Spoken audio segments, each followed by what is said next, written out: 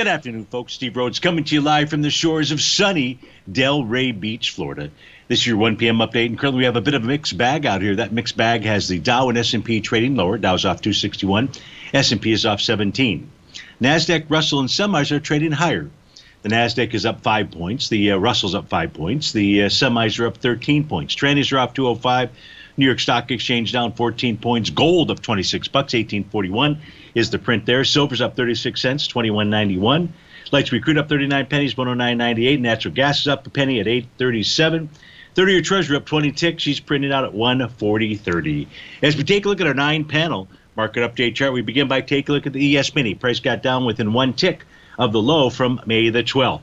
Price is back above the bottom of its daily profile. The daily profile level that you're watching there is 38.99. Spot volatility still above its 50-day exponential moving average, always troublesome for the S&P 500.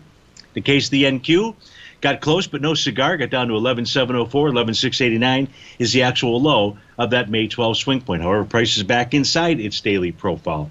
The U.S. dollar index is pulling back. It's trading below the bottom of its daily profile. It's trading into the center of its weekly profile. A weekly close below 102.86 is going to suggest we could see a pullback to that rising trend line, or at least the bottom of the weekly profile in the 101 area. Gold has held the bottom of its daily profile. Should target the 1861 to 1870-ish level out there. That's a bearish structured daily profile. Silver, on the other hand, trading with a bullish structured daily profile. So she should be able to make her run to 22.76. Light Crude pulled back, tested support.